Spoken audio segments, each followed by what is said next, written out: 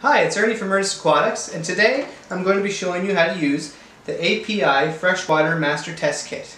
So with this kit, when you open it up, I'll show you what it comes with. Comes with here, it's your Freshwater Master Kit instructions. I recommend reading this. It gives you detailed instructions on why you're testing for the water and how to properly test. We also have this freshwater little grid. We'll be going over this shortly. It tells you what's in your water. And then we got our test tubes. Now it normally comes with 4, but one of mine are broken. And then you got all your solutions, and we'll go over each one and how we use them. So to start off with, we're going to be testing our pH levels. Now there's 2 solutions that come for this. There's the pH, and then there's the high range pH. So today in this example, we're going to be testing our pH. We're not going to be doing the high range. If you were going to test your high range pH, you'd have to use 5 drops of this liquid. But today, for this one, we'll be using 3 drops. So this step applies for all the testing we're going to be doing. With the vial it gives you, it has a line, and we're going to fill the water up from our tank right to this line. So what I personally do is I take a little vial. Doesn't come with the kit. You could dip it in and try to get your water, but it's really hard to get it to the right line.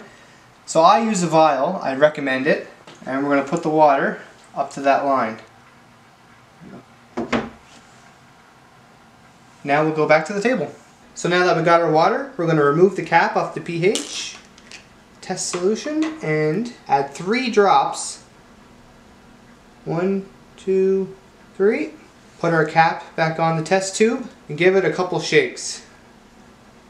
Now we'll test the color of the water with the chart I mentioned earlier. Now you'll see the chart has different headings, so we're testing the pH. So as you can see from matching it to the pH chart, my color is a dark blue. So I could have even gotten away with doing the high range test, just because I am on the bottom of the pH chart, which is 7.6. So I would have a higher range pH in my tank. So next we're testing for ammonia. And for the ammonia we're going to need 2 different bottles. We're going to need the ammonia 1 bottle and 2 bottle. To start, we got our water in our vial there. We're going to start with the first bottle, and we're going to do 8 drops. 1, 2, 3, 4, 5, 6, 7, 8. Then we'll take the second bottle and do the same thing, 8 drops.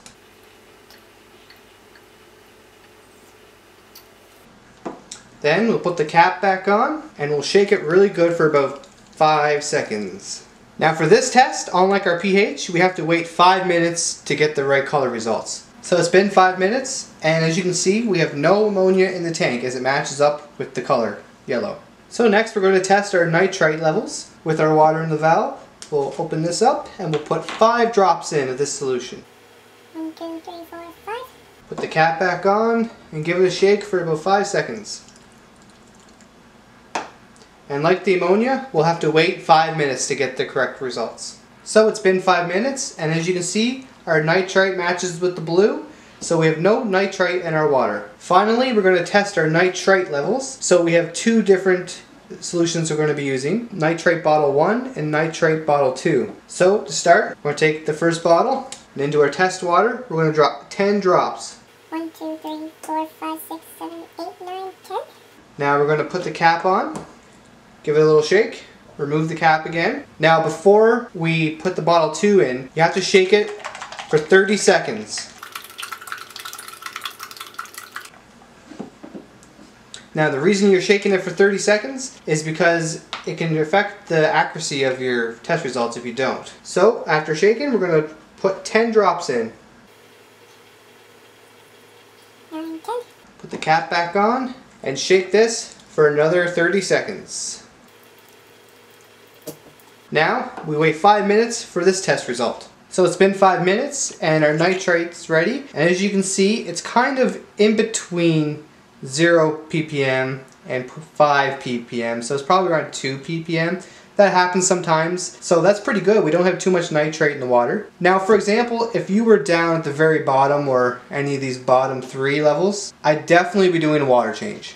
So overall we had great water quality in the tank. I've never had any issues with this kit. The thing I really like about it is that you get a lot of uses. I've tested my water so many times and the bottles are still half full at least. So I hope this video was helpful for you. If you have any further questions about how to use this kit, please leave a comment in the comments below and I'll try to get back to everybody. And if you liked the video, please give it a thumbs up. Thank you very much. Bye.